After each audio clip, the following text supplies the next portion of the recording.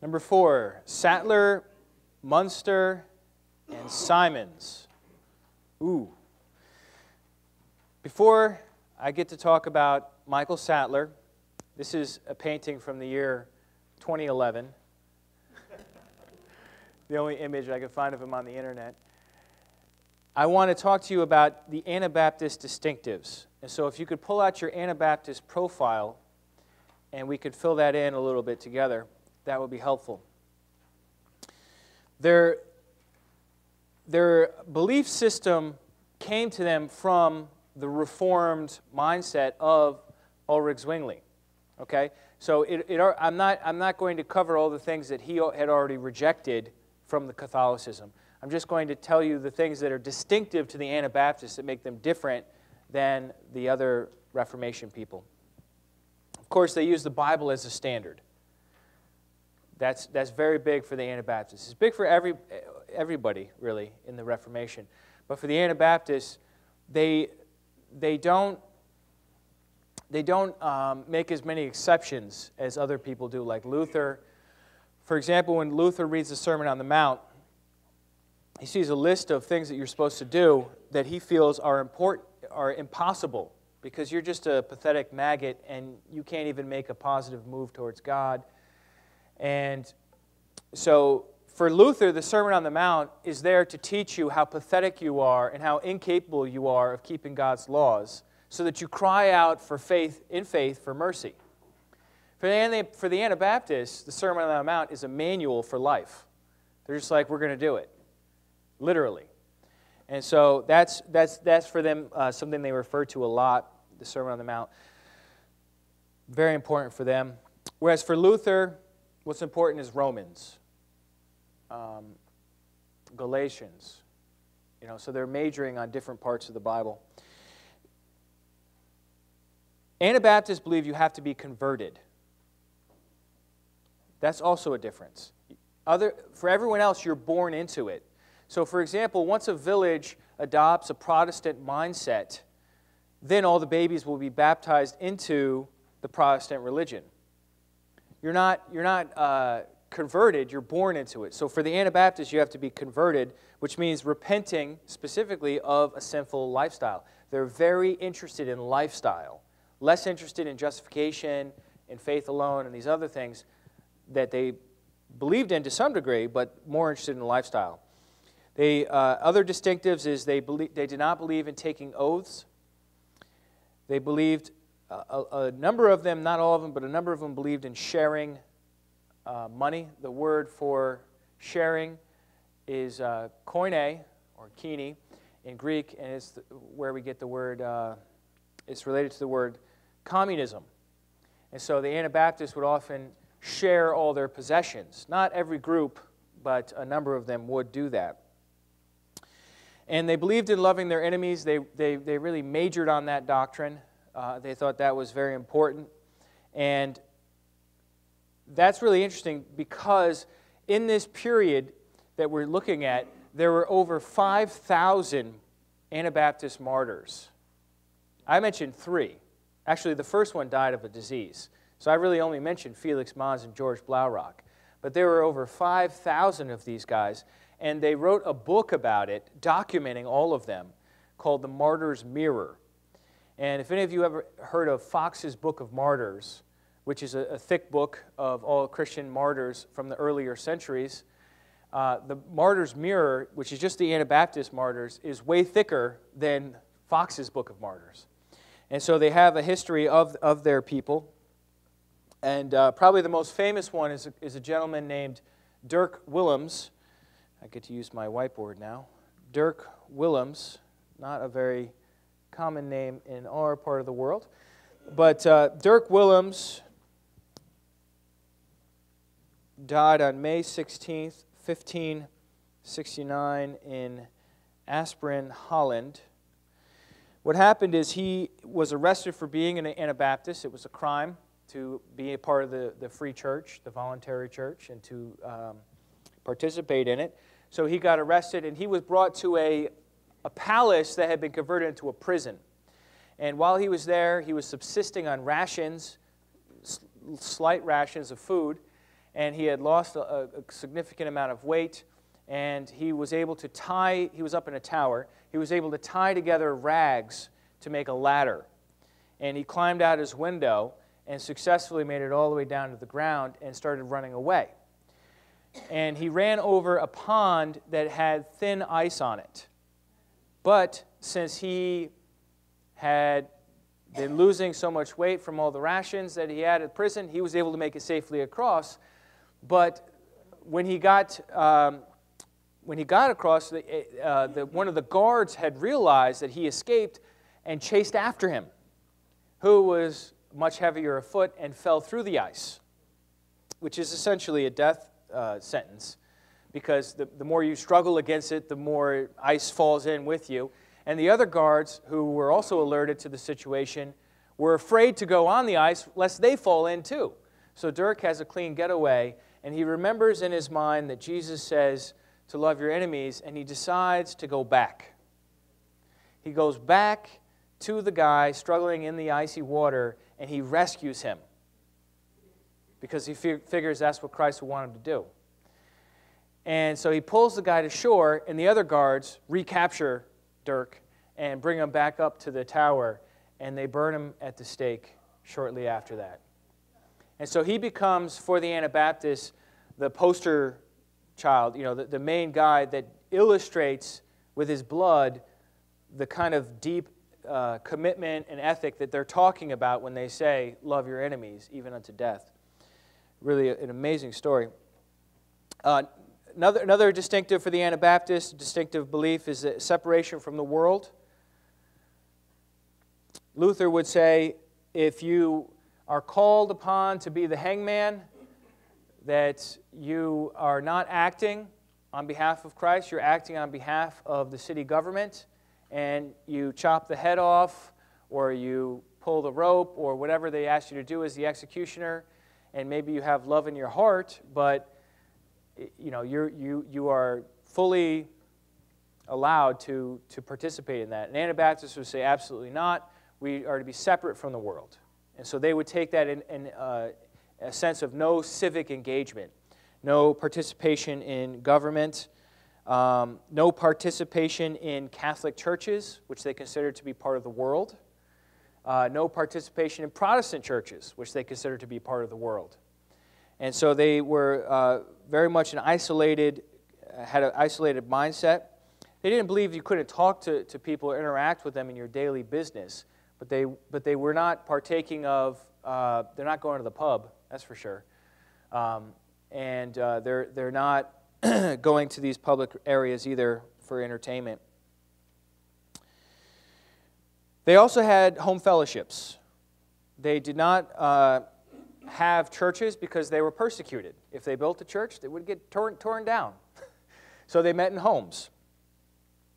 As far as the way they did church government, they had something called a congregational polity.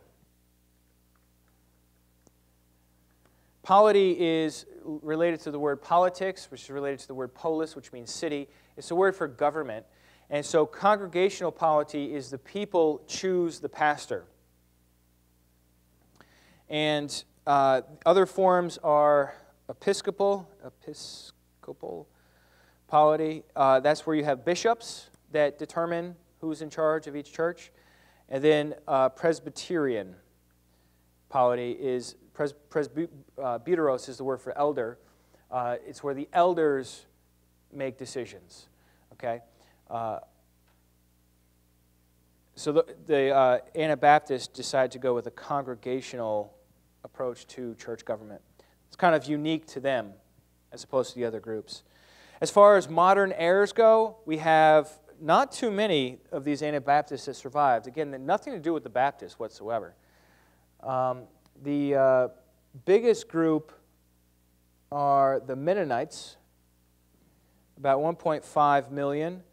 Then there's a group called the German Baptists, not to be confused with what we think of as Baptists, about 1.5 million of them. Then there are the Amish, come out of this same movement, and there are about 250,000 of them. And then Hutterites, and there are not quite so many of them. 0.05 million. If you add it all up, you get about 3.3 million. You don't need to write down all the individual things unless you want to, but 3.3 million is our number for surviving Anabaptists in the 21st century. Okay, so that's just a few things about them. Next week we're going to look at the Socinians, which is a group that is like the Anabaptists, but they don't believe in the Trinity. So stay tuned for that. But for now, what I want to talk to you about are these three things. Michael Sattler, this gentleman, the Münster fiasco, which could definitely make quite a movie. I think it's been made into plays and movies and so on. And then last of all, Menno Simons. So Michael Sattler, he was born in the 1490s, 1495 to 1527. How long did he live? About 32, right? He became a Benedictine monk. That's how he started out, a Benedictine monk. So he is somebody who's dedicated his life to serving God under the medieval Catholic system. He's taken vows, and he's supposed to be celibate for life, and he's supposed to serve in a Benedictine manner. Involves working part of the day, praying part of the day, and other activities. It's not just like sitting in a room by yourself. And at a certain point, he gets disillusioned with the worldliness and the pomp that he sees in the monastery. And in 1525, a whole bunch of people end up fighting in the Peasants' War that come near his monastery, and it gets overrun with troops fighting. And so he flees from the monastery, and he ends up leaving the monastery for good, and he decides that he wants to marry a nun. So he marries a nun. I mean, if you're a monk, who better to understand you, right? Luther married a nun. Michael Sattler married a nun too. Her name was Margaretha. Margaret for us. And so he marries Margaret, and he comes to Zurich. And in 1525, he enters the city. This is the same time when all this chaos is going on between Zwingli and Grabel about infant baptism and everything else, and they're kicking these guys out. And so Michael Sattler somehow or other manages to get expelled from the city as well in 1525, and he associates with this group of Anabaptists that I've been talking about, and he gets baptized in 1526 and officially joins their group. He is a very strong missionary in a number of cities, in Horb, Rottenburg, and Strasbourg, and he is the author of a document called the Schleitheim Confession of 1527. It's a place, Schleitheim, and this is a confession they came up with. This, more than anything else, helps us to understand what the Anabaptist people believed at that time. And this is going to be very important as we transition to talk about Münster, because in Münster, what we basically have is a weirdo, wacko cult group and lots of weird activity and violence and polygamy and slaughter and torture, and we're going to get into all that. But people will typically say they were Anabaptists who took over the city of Münster. But if the Schleitheim Confession is what the Anabaptists say they believe, there's no way they took over a city, declared polygamy, and slaughtered everyone who disagreed with them.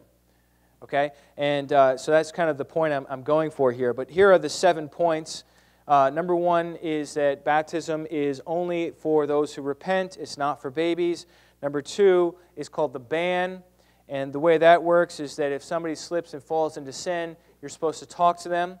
And if they don't respond, bring 2 or 3 with you and talk to them again. If they still don't respond, then you put them under the ban. The ban means they're kicked out from communion. They're not allowed to participate in communion anymore. As time goes on, different Anabaptist groups disagree on how severe the ban should be. And Menno Simons, in particular, adopts a doctrine called shunning, which is to say if somebody's under the ban, then nobody can even talk to that person at all. And the Mennonites end up banning and shunning each other a lot and splitting apart over time. But anyhow, that's the ban. Originally just a ban from communion. if you're falling into this kind of sin. Number 3, communion is only for those who are, serious, they have repented and so on. Number 4, separation from the world or from evil. I've already talked about that. For them, they understood it as no participation in government, as well as Catholic and Protestant churches. Number 5, the pastors should be men of good reputation, and their job is teaching, disciplining, carrying out the ban, leading in prayer, and the sacraments. Not all 7, but just baptism and communion. Number 6, they believe that you should never use a sword. Number 7, you should never take any oaths. So these are the 7 things that they agree, this group agrees on. All right, now I want to show you the trial. It was rare that we get one of these, so I couldn't control myself, and I put the whole thing in your notes. This is the trial and execution of Michael Sattler. He's essentially arrested with his home fellowship. His wife and his whole home fellowship is all arrested at once. And there are 9 charges against him. Here are the 9 charges.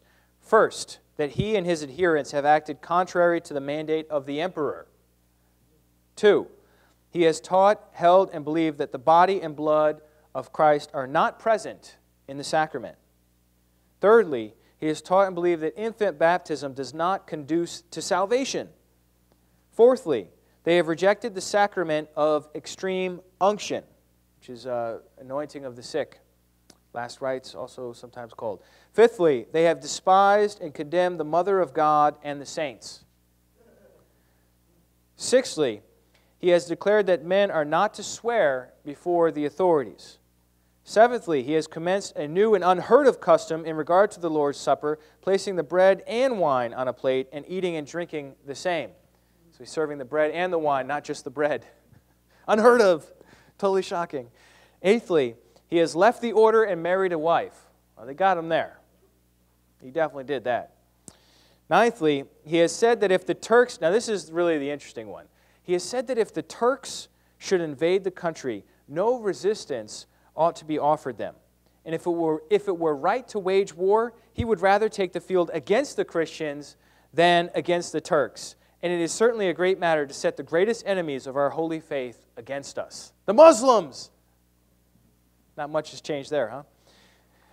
Thereupon, Michael Sattler requested permission. So this is actually a quote from Martyr's Mirror, that book of the Anabaptist heroes who died for the faith. Thereupon, Michael Sattler requested permission to confer with his brothers and sisters, which was granted him. Having conferred with them for a little while, he began and undauntedly answered thus. And he goes through, I'm not going to read all this to you. I think it might get a little wearisome.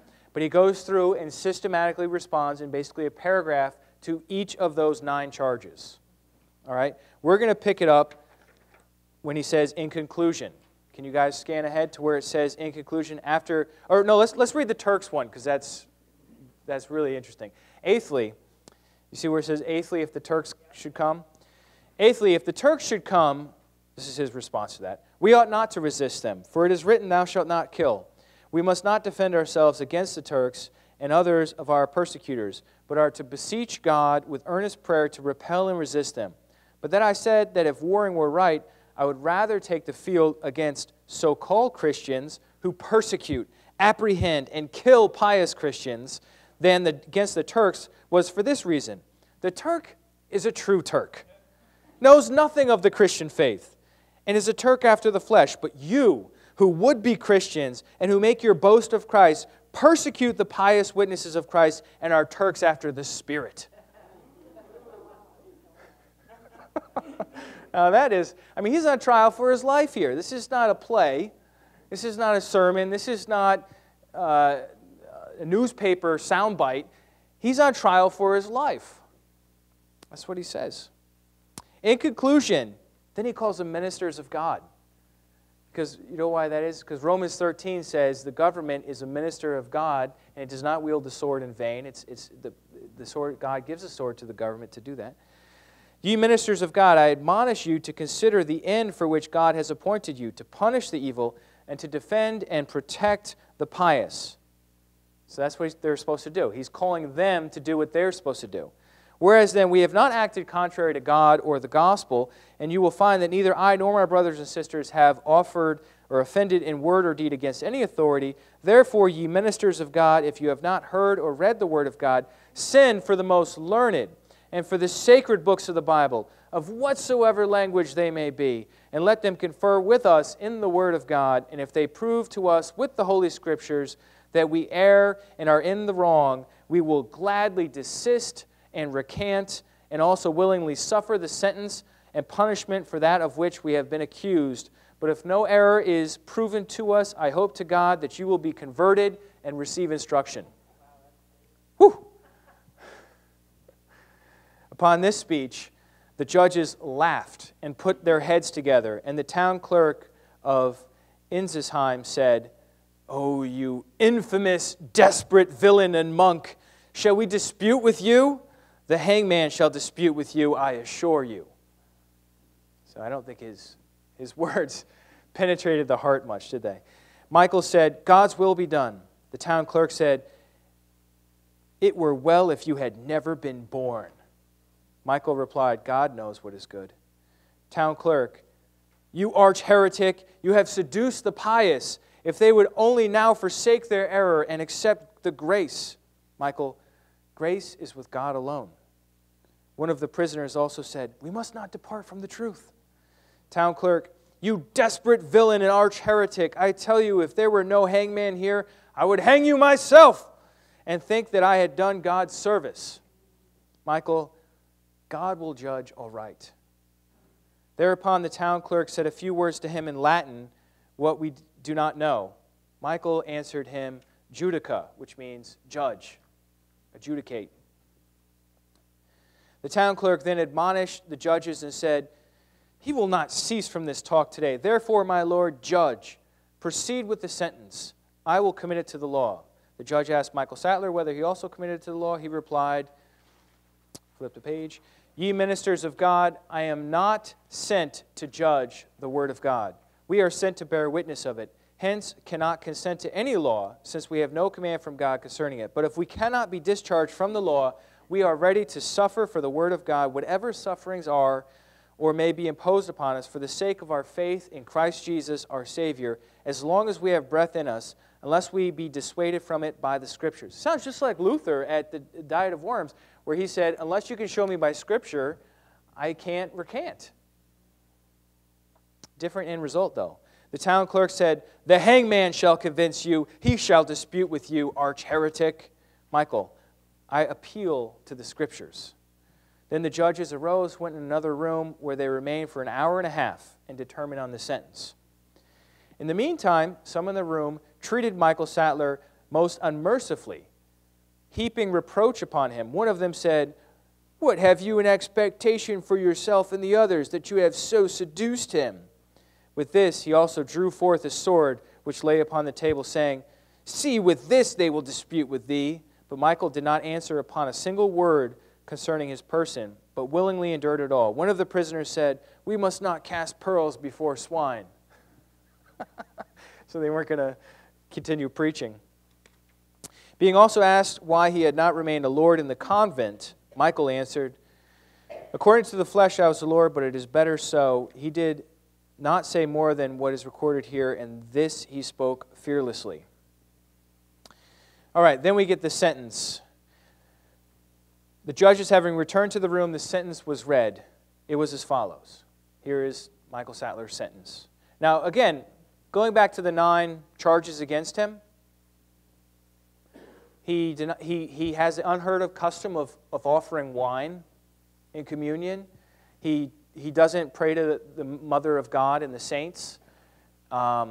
He said that we shouldn't offer resistance to the Turks. I mean, whichever one of the 9 things you pick, are you going to think death penalty for this guy? Right? But that's what ends up happening. Sentence is read. In the case of the governor of His Imperial Majesty versus Michael Sattler, judgment is passed that Michael Sattler shall be delivered to the executioner, who shall lead him to the place of execution and cut out his tongue. Then throw him upon a wagon and there tear his body twice with red-hot tongs, And after he has been brought without the gate, he shall be pinched 5 times in the same manner. After this had been done in the manner prescribed, he was burned to ashes as a heretic. His fellow brethren were executed with the sword, and the sisters drowned. His wife also, after being subjected to many entreaties, admonitions, and threats, under which she remained very steadfast, was drowned a few days afterwards. Done the 21st of May, A.D. 1527. In fact, what happened is they brought him out of the city, and they messed up cutting his tongue out. They didn't cut enough of it out so he could still speak. And he still preached to the people and urged them towards repentance. And after they pinched his body with these red-hot tongues and mangled his flesh, they brought him to the place of execution. And customarily, when you burn, sorry, this is so gruesome, but when you burn somebody at the stake, they die fairly quickly because of the smoke. They die of asphyxiation. And so they devised a method to make it last a lot longer. They attached him to a ladder, and they would lean the ladder over the fire until he was about to pass out, and then they would lift it back up so that he would revive, and then do that over and over again until he really actually burned as opposed to just died of asphyxiation. Just a horrible, horrible story. An incredible man. Whether you agree with him or not, you have to admit the guy stuck true to his principles, and he wasn't going to budge. You know, no matter how they mangled his body or tortured him, he wasn't going to budge for his testimony. All right, now let's talk about Münster. Münster has nothing to do with that Frankenstein-looking character from the TV show, the black and white TV show. Münster has nothing to do with cheese. That's from a French town. This is a German city.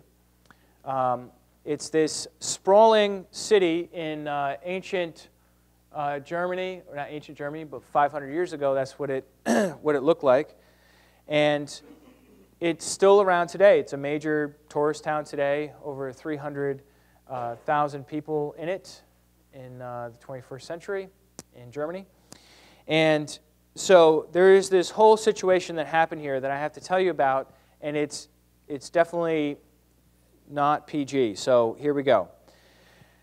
I think it will serve as a good contrast to Michael Sattler. After the German Peasants' War in 1524-25, there was an attempt in the year 1532 to 35 to establish a new society in the city of Münster. This all started with this guy named Melchior Hoffman. I have him in your notes, right? Here's a drawing of him. Melchior Hoffman, 1495, again born in the 1490s, died in 1543. He lasted until he was 48. He preached to people, and he believed. See, the reason why people get him confused with the Anabaptists is because he did believe in adult baptism. He thought infant baptism was wrong as well, and so he ends up getting lumped in as an Anabaptist, but his beliefs are very different, as we'll come to see. Anyhow, he preached that people needed to be baptized in order to constitute a pure church of Christ to prepare for the return. He is what we would call an apocalypticist. Apocalypticist. As close as I'm going to get.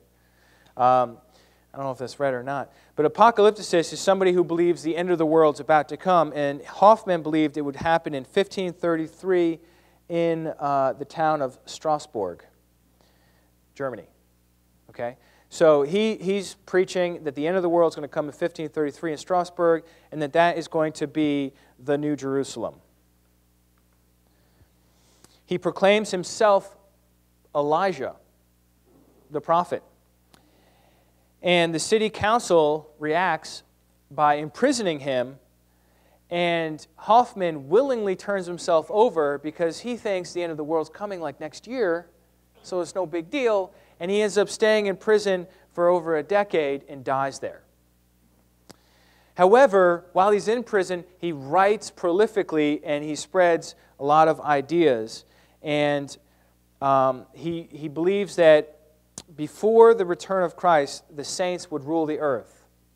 Now, what I believe is that after the return of Christ, the saints will rule the earth. He believed before the return of Christ, the saints will rule the earth. Okay? And so this is what we might call an active apocalypticism. It's the idea that we bring about the end by establishing a world that is fit to receive the king, as opposed to a passive apocalypticism, which is you're waiting for Jesus to come to establish a world that is suitable for him. Okay, so he ends up in jail. In 1532, Münster became a haven for radicals, which we also call Melchiorites. I don't know if I have that word in there for you. Okay, good. So Melchiorites are followers of Melchior Hoffman, and they start pouring into this city of Münster in 1532. So the city ends up having three groups. You've got the Catholics, you've got some conservative Lutherans, and then you have these Melchiorites. In 1534, a radical priest named Rothman introduces adult baptism. Bernard Rothman. And at that point in 1534, a lot of the Catholic and Lutheran men begin to flee the city. The men flee, and they don't take the women with them because they're not convinced that they think it's going to blow over or this is going to be settled. And they've been accustomed to leaving their wives and children behind to conduct business. And so they left, and it just so ended up that a lot of women were in the city and children. I mean, there were still men, but a lot of these Catholics and Lutheran men were not there in the city anymore. And as they left, more of these Melchiorites came. And then we get in 1534 a guy named John Matthees. And he's a follower of Hoffman, and he declares Münster to be New Jerusalem. And so Matthees taught, he's a real radical. He taught the godless have no right to live.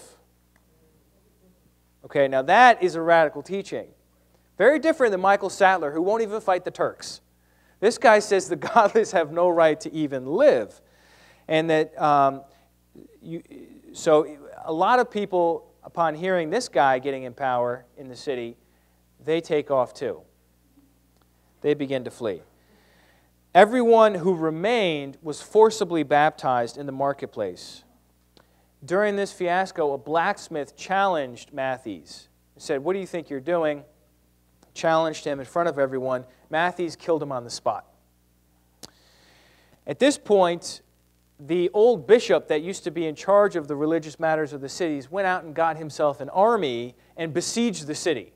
So at this point, the city is surrounded by soldiers, Catholic soldiers, and this bishop who's trying to take back his city from these wacko radicals who are forcibly converting everyone. And so in April, this is precious, in April 1534, Matthees attacks this significant army with knights and swords and everything else. He attacks them with only 30 followers, claiming to be a second Gideon. He was wrong. He was easily killed, and so were all the rest of them, and they cut off his head and placed it on a pole for all in the city to see. And they nailed his genitals to the city gate. Whoa. At which point we get John of Leyden entering the story. And he is worse than all the rest. He takes over as a king. He declares himself king. Now the city's still surrounded by people. He has a very short reign, just for your information. He claims he has had visions of heaven, and he claims that he's David's successor. He's actually a tailor from a city called Harlem, not New York, but I couldn't help but mention that. So he's really a tailor from the city of Harlem, but he's decided that he's now a king and that he's hearing from God. And he goes out and he succeeds in repelling the bishop's army.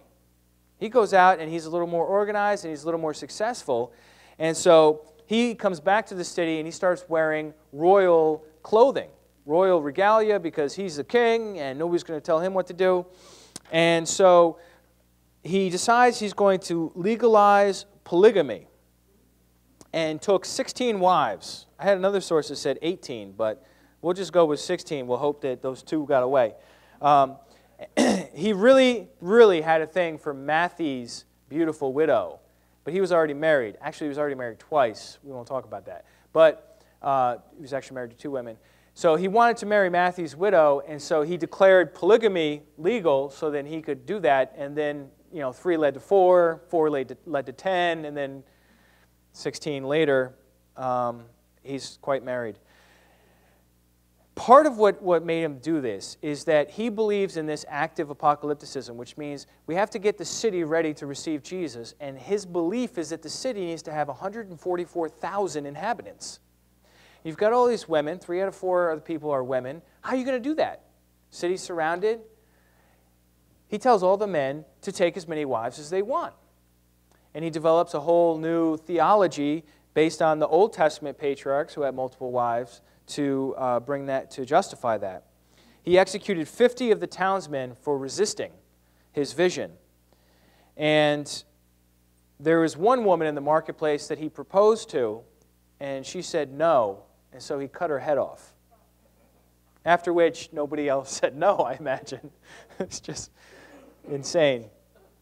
He also established communism because most of the people were starving as a result of the year-long siege, so they had to share everything just to get by. And he basically in the Dutch language, they have a saying that roughly translates to pull a John Leyden, which means putting too much effort into something, and it like falls apart on you.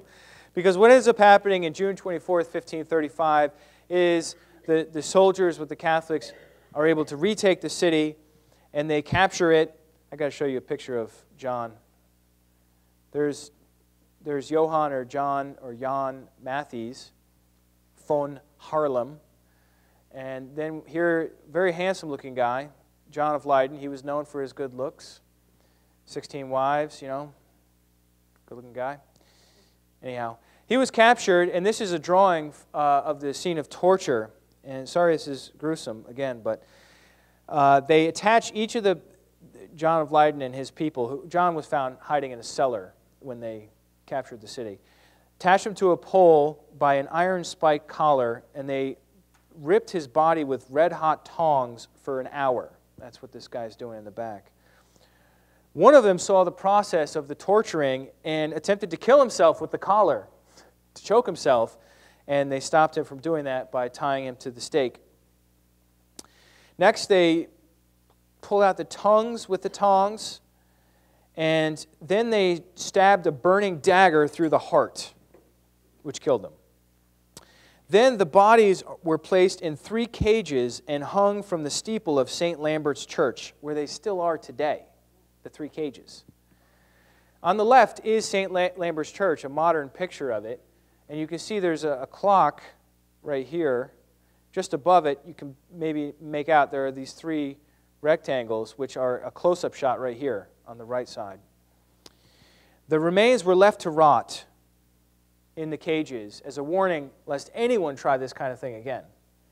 And then 50 years later, they did remove the bones, which is why these cages are empty to this day. After this, the governments severely persecute the Anabaptists because they can't tell the difference between Melchior Hoffman, John Matthys, and John of Leyden, and the other people who also are practicing adult baptism. All they know is they're going off the grid. So they associate them all together, and church history textbooks to this day make the same mistake. And they lump these guys in with the guys I was telling you about before. These guys are not the same beliefs. And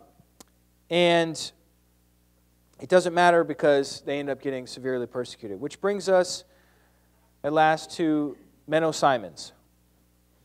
Menno Simons was born in the 1490s, just like everybody else. 1496, and he lives to 1561, God bless him, which in those days is a ripe old age. He studied Latin and Greek, and he studied the Latin church fathers. He was a very well-informed person. Maybe we wouldn't say a scholar in a university sense, but definitely a very learned person. And in 1515 or 1516, he became a priest, and he says he had never read the Bible. Imagine that. You become an ordained priest. And yet he says he had never read the Bible before or during his priesthood, out of fear that he would be adversely influenced by it. Makes perfect sense, doesn't it? All these people, what do they have in common? They're reading the Bible, they're challenging tradition, they're getting killed. He's like, I'm not going anywhere near that book. That book's dangerous. I'm just going to do what they tell me. I'm going to be a good priest, and I'm not going to mess with it. And then in 1526 or 1527, he questions the doctrine of transubstantiation, which is the idea that the bread literally becomes the body. Because he's a priest. He knows. He knows that, you know what I mean? Like when everyone else sees the priest doing his thing, he looks quite impressive with his robe and his Latin words, right? But when you are the priest, you know what's going on. And so he's like, I don't really know if when I say these words, it actually magically transforms this bread into the body of Christ and this wine into his blood, because when I sip the wine, which nobody else does, except for me as a priest, it tastes just like the wine that we poured from the back room before the service. And so he starts to question the transubstantiation. And that gets him to study the Scriptures. Which as soon as you do that, you're in trouble. I'm going to tell you that right now. At least if you want to just blend. So in 1531, he starts to hear about rebaptism. And he thought it was the most ridiculous thing he'd ever heard of. Rebaptism? Why would you want to do that again? And so he searched the Scriptures and discovered that infant baptism was not in the Bible. And he discussed the issue with his superior. He's not a radical. He's a priest. He's trying to stay a priest. He discussed it with his superior, who transfers him to another place. That's how we dealt with it. Transfer him out. And ironically, the place he transferred him to, he came in contact with the Anabaptists and their beliefs. And so he met some of the Münsterite disciples and was but regarded them fanatical. So he met some of these guys, these Melchiorites that took over Münster. He met some of them and he thought, these guys are just wacko. In 1535, his brother died in the Münster conflict. And I'm not sure if he was participating in it or if he got stuck in the city or what exactly happened. But it really freaked out Menno. And it brought him to a place of conversion where he truly repented. Isn't that amazing? You have somebody who's a priest, who's serving God all this time. He's got no exposure to the Bible, and he hasn't repented yet. Does anybody else see a problem with that? Okay, so these are his words. He prayed to God with sighs and tears that he would give to me, a sorrowing sinner, the gift of his grace. Create within me a clean heart, and graciously, through the merits of the crimson blood of Christ, he would graciously forgive my unclean walk and unprofitable life. Sounds like a contrite heart. So in 1536, he left the priesthood and he joined the Anabaptists. In 1537, he was ordained a pastor or a priest, whatever they would call it. And he rejects, he's really one of the main leaders after the Münster debacle who picks up the pieces and takes care of the people and leads them geographically away from the situation. And he goes to the Netherlands, and he finds relative peace there. And in 1544, as early as 1544, these followers of Menno Simons are called Mennonites, which is how they're known to this day. One of his very strong doctrines, distinctive doctrines of the Mennonites and of Menno Simons that they practice rigorously, I mentioned already to you, was banning and shunning. And so what ended up happening over time is you'd have one group of Mennonites, and let's say Pat was caught in some sort of sin, and Claudia confronted her, and then Claudia took a couple others, and they confronted Pat, and Pat just blows them off, then brings it to the church, and Pat's like, I'm not changing. You guys, I've been here long. I've made more desserts than all the rest of you combined. I'm not giving it to this. And so we put her under the ban, Okay? If she's under the ban, nobody's allowed to talk to her. So now if Craig starts talking to Pat, what do we do with Craig? Well, no, we don't kill him. What do we do with Craig? We confront him, and then we bring 2 or 3 and confront him again, and we bring Craig before the church. And Craig says, I'm not going to stop talking to Pat. This is ridiculous. And so we put him under the ban. Now Lucky wants to talk to Craig. You see how it can spread from person to person until you've got 2 groups instead of 1 group? And then once you have 2 groups, each group mutually puts the other under the ban. And then since they're so into it, then it splits into 4 groups. And this is historically what ended up happening. And then they eventually, over time, got back together. But they went through this whole excommunication period, the Mennonites, which, however psychologically troubling it sounds, and hard it might be to lose a friend because everyone's supposed to shun them and you're supposed to shun them too. However torturous that might sound to us, compare that to what everyone else was doing in their time. They drown no one. They burn no one at the stake. They behead no one. You know what I mean? So at least they're not killing people that disagree with them. They're just not talking to them. So, another thing that he rejects, just a last point on Menno, is he rejects asceticism. Asceticism is this idea, asceticism is denying pleasure. This was an idea that had been around for a long time, and it made its way into Christianity fairly early on, that you're not supposed to enjoy anything, really.